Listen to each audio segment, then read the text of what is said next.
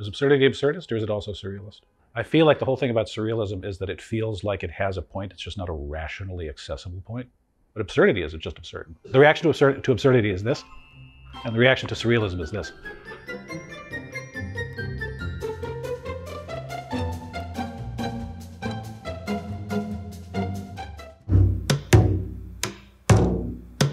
Hey Hodinkee, I'm a watch guy. My husband, not so much. He wears a Fitbit. Is it wrong to buy him a timepiece for, say, our 5th anniversary, knowing he won't wear it, but that ultimately it will look great on me? Is it wrong to steal candy from a baby?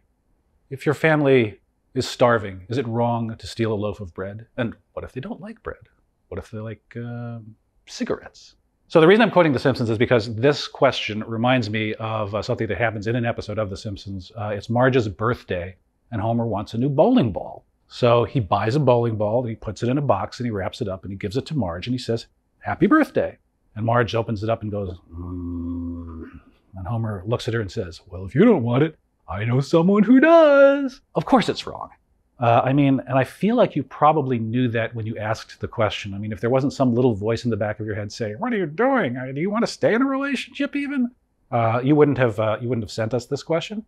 I mean, you buy a gift for somebody because it's for that person. You don't try to like stealth in a watch purchase on somebody else's birthday or anniversary or whatever the occasion is. It's really a question of whether or not you want to stay in a relationship at all. I mean, think of what is going to happen when it becomes clear to your partner that this is the plan that you had in mind all along. And I think it's probably going to occur to them immediately the moment that they see that their present is actually something that you want.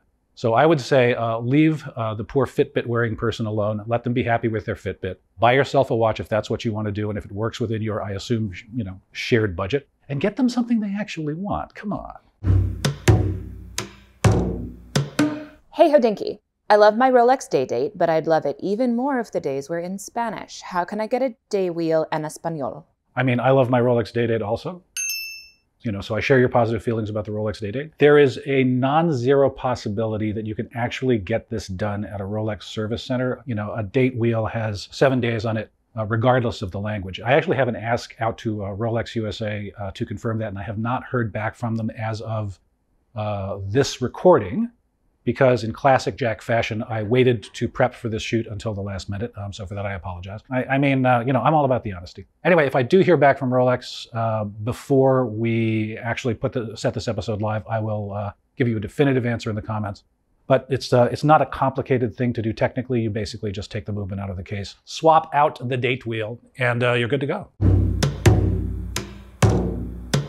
Hey Hodinkee, let's imagine an ethical dilemma. What would you do if you came across a $100,000 watch being sold at a garage sale for $100 by a family who clearly did not know what they had? I mean, what would I do? I'd rub my hands together gleefully and cackle gleefully in my best evil cartoon villain gleeful cackle way. Actually, you know what? I don't know. I mean, if it's a garage sale and it's, happening in front of a house that kind of sends the message that the family is having a garage sale so they can maybe make rent the next month, and $100,000 would mean financial security for a family that's never had financial security before in their entire life. Or maybe it's an estate sale that's taking place outside a $15 million mansion out on Long Island, and $100,000 won't even cover the owner's dry cleaning bill for the year. It's just really, really context-dependent question. I mean, I like to think that regardless of the apparent means or lack thereof on the part of the individual or individuals selling a $100,000 watch for $100, that I would do the right thing. And the right thing is, I think, indisputably, to tell them that the watch is worth $100,000 and not $100. I mean, if I'm honest with myself, I think that there's probably an excellent chance that I would just take the money and run. But I like to think that I would at least think about doing the right thing, which is not the same thing as doing the right thing. Hey Hodinkee, why do seconds hands need a counterweight, but minute and hour hands do not? Technical answer ahead. Warning, warning, technical answer ahead. The reason that you have a counterweight usually on the seconds hand is because of the difference between how the seconds hand is driven and the hour and minute hands are driven. So in a watch, you got a mainspring barrel, and then you have the center wheel, third wheel, fourth wheel.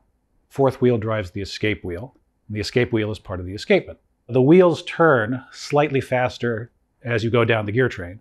The center wheel turns once an hour, and the fourth wheel turns once per minute. So there's a lot of torque, relatively speaking, and slow movement at the center wheel, and much less torque but much faster movement at the fourth wheel. The hour hand and the minute hand are both driven by the center wheel. They don't need counterweights, and they can be as big as you need them to be legible, just because there's so much torque available at that point in the gear train. The fourth wheel, on the other hand, turns pretty rapidly. It has to be fairly light so that there's not too much inertia associated with keeping it rotating. And if you put a seconds hand on the fourth wheel, which is what you do if you want a seconds hand, it puts additional mass on the pivot of the fourth wheel. And so it's nice if the seconds hand is balanced a little bit or poised a little bit so that the extra load is distributed evenly, and that's the reason that you see a counterweight on a seconds hand.